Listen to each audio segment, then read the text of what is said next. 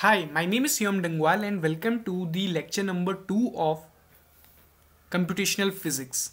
So in this particular presentation, we are going to discuss about the compilation versus interpretation. So let's begin with what exactly is compiler and what exactly is interpreter, how does the compiler works and how does interpreter works. In the previous video, I have discussed about the history of Python, the advantages of Python, the applications of Python, and the disadvantages of Python. In the lecture number 1 or the previous video, I have already discussed a short introduction of the compiler and interpreter. But in this particular video, we will be going to deal with the interpreter and compiler in much more detail. So let's begin. What is compiler? What exactly is a compiler? Compiler is that high-level language processor that converts the high-level program into machine language, but its conversion manner is that it takes the entire high-level language program in one go and reports all the error of the program along with the line numbers. It means that when a user writes a code in a high-level language such as Java and wants it to execute, a specific compiler which is designed for Java is used before it will be executed. The compiler basically scans the entire program first and then translates into machine code which will be executed by the program processor and the corresponding tasks will be performed. So this is a general figure which is a basic outline of the compilation process. Here the program written in high level language is known as source program, or you can see here it is written as a source code. Then the converted one is the object program and the converted one is called object program. So after compilation, once the target code is ready, compiler is no longer required because compiler converts the source code into executable code in one go. So this is the compiler working process. As I have already discussed that the compiler takes the program written in high level language, which is also known as a source file or a source program, then the compiler converts it into object file, and this is the executable program after a runtime library.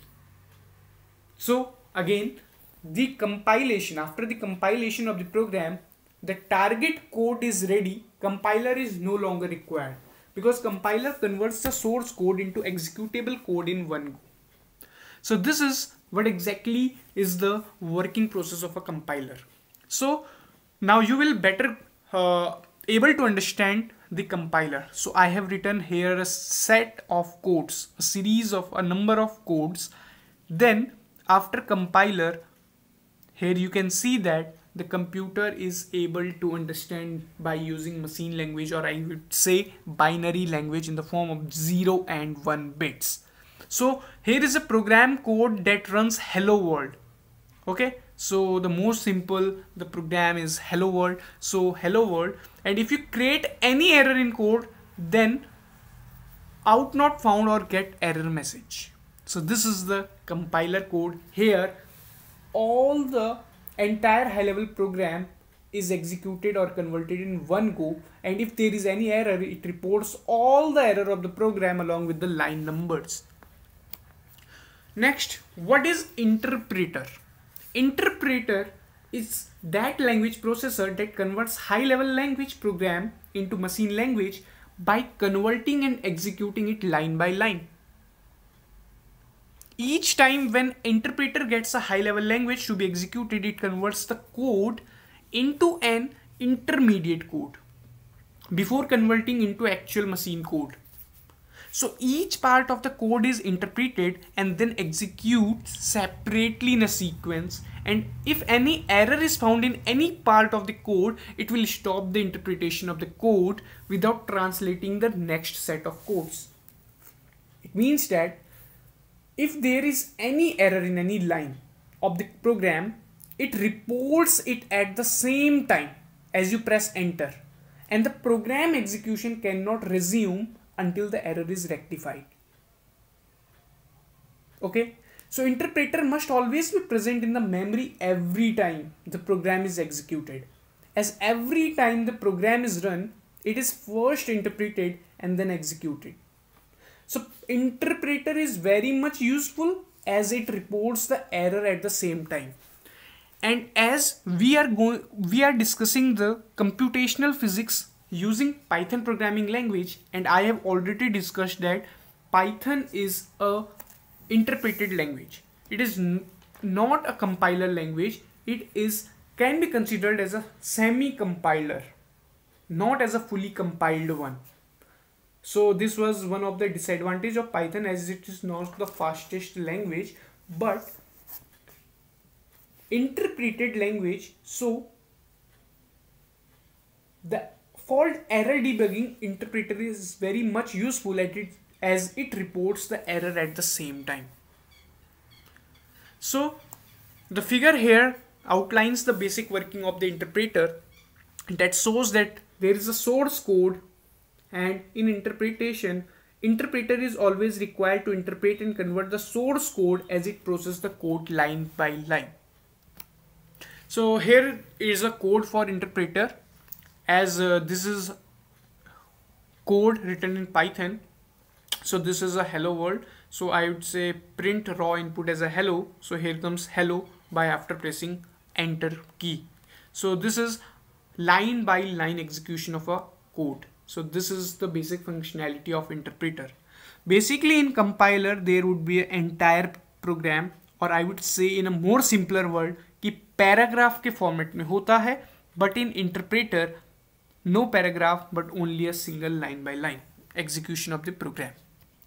So let us now discuss our main topic for which this lecture is to be scheduled, about the difference between compiler and interpreter, how compiler and interpreter are different from each other. If I'm going to talk about the compiler, it is based on language translation linking loading model. What exactly it means?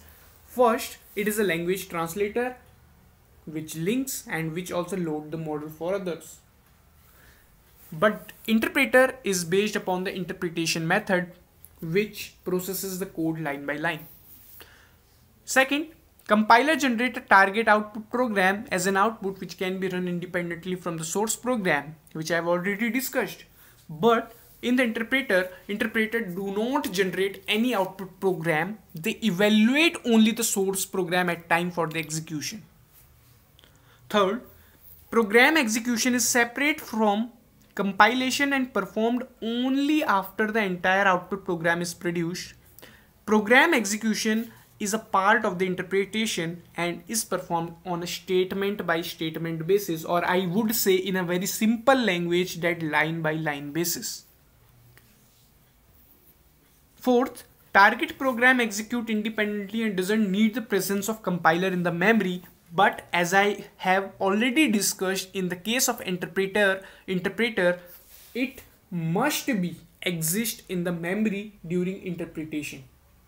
Interpreter must always be present in the memory every time the program is executed, as every time the program is run, it is first interpreted and then executed. I hope that you understood the fourth point as well. Moving forward, fifth point, compiler do not generate any output program if any is occurred. But in the case of interpreter, it can evaluate and execute program statement until an error is found. Compiler need recompilation for generating output program in target language after each modification in the source program.